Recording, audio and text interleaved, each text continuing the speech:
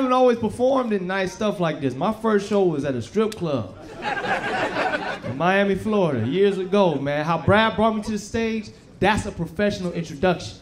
That's how you're supposed to bring somebody to the stage. My first introduction was terrible. The dude was like, y'all ready to see some titties? They said, yeah. He said, y'all ready for some booty shaking and gesticulating? They said, yeah. He said, all right, but first.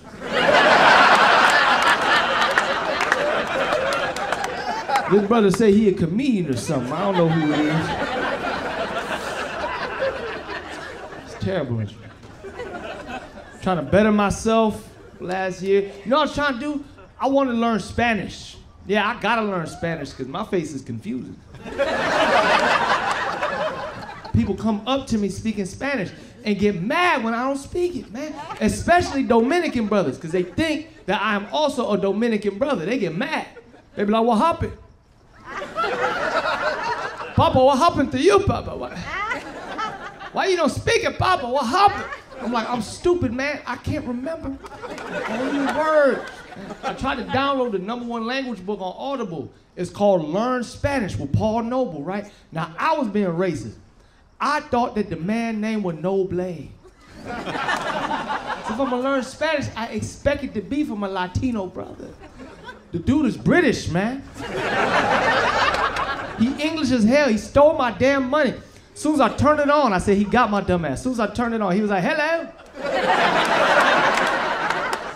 Or should I say, hola?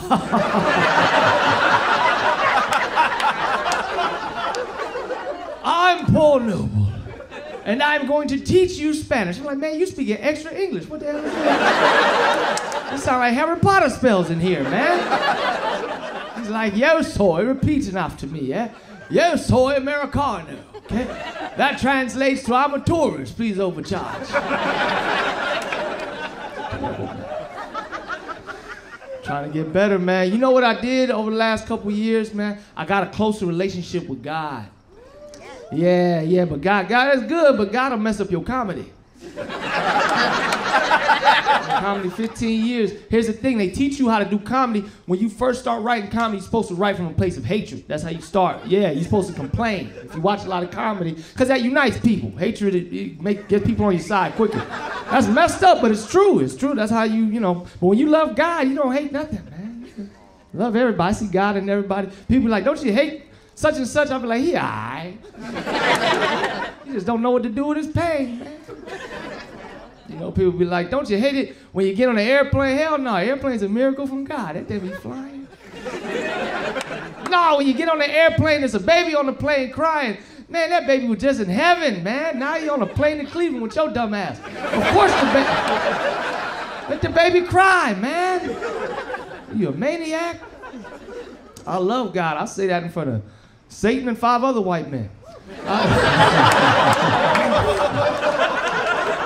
No, look, I'm not gonna convince everybody in here of the, existence of God and that you're a little piece of God and all of that. I ain't come here as an 8-minute comedy set. I'm not coming to convince you that. But what I will convince you of is that you are blessed just to be having this experience.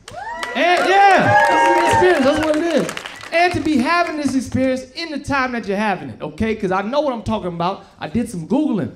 The richest man in the world 100 years ago was a man named Andrew Carnegie. Do you know that your car goes faster than Andrew Carnegie's cars? Do you know that? That your house is colder or warmer, however you like it, than his house was? You've seen more pornography by accident than Andrew Carnegie saw in his life. You're blessed just to live in the time you live in. Somebody tried to argue me. They were like, but Sean, Andrew Carnegie could have sex with anybody he wanted to back in the days. He could have sex with anybody. We're gonna keep it real in here. They didn't start making good-looking people till about 50 years ago. Talking about my family too, one nothing but ugly-ass people. Now, they say Cleopatra was fine, and I can believe that, because Egyptian women do look good, but I can't trust no hieroglyphic, stick figure foolishness, okay? The only picture they had of a good-looking woman for centuries, good-looking was the Italian lady, Mona Lisa, right? And we're gonna keep it real in here. Mona Lisa was all right. Mona Lisa wouldn't even get 100 likes nowadays, man.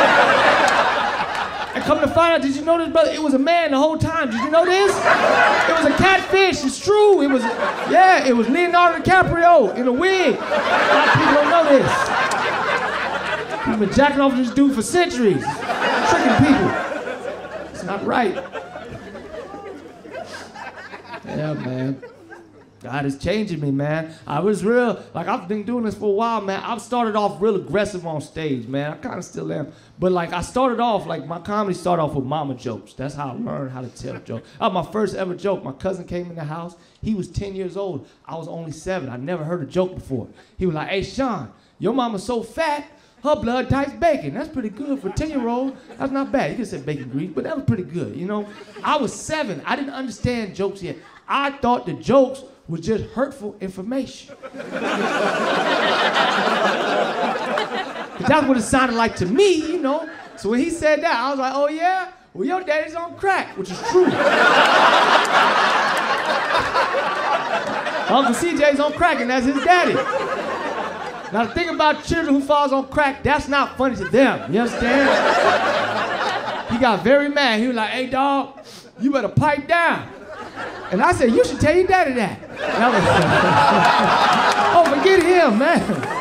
Forget him. He talking about my mama, man.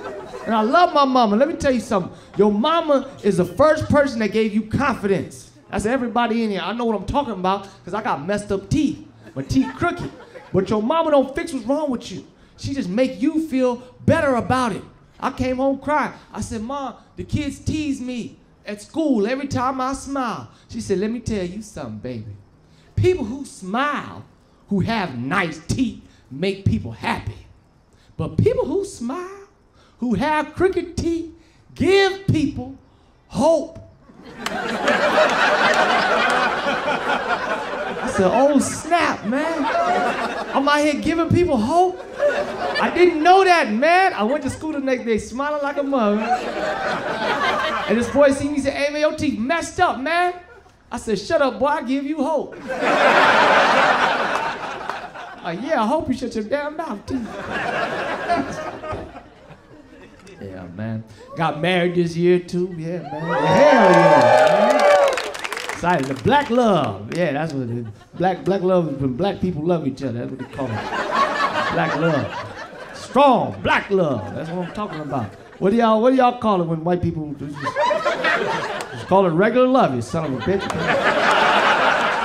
Called the Green Bay Boogie, man. The Salt Lake City Slide. That's what we call it. That's good. I like all love, man. All love is good. But it's especially hard for black men to get married nowadays because they got all these lies. Talking about black men are not monogamous. That's not true. It's not, man. They took a survey. I got the magazine in the car. I'm gonna let y'all read it. It say that less than 5% of black men cheat during the course of a relationship, making us the least likely race.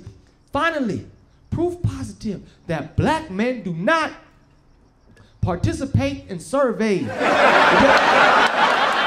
asked me nothing, man. I messed that. Appreciate you guys. Thank you very much. Keep it going for Brad, man. Thank you.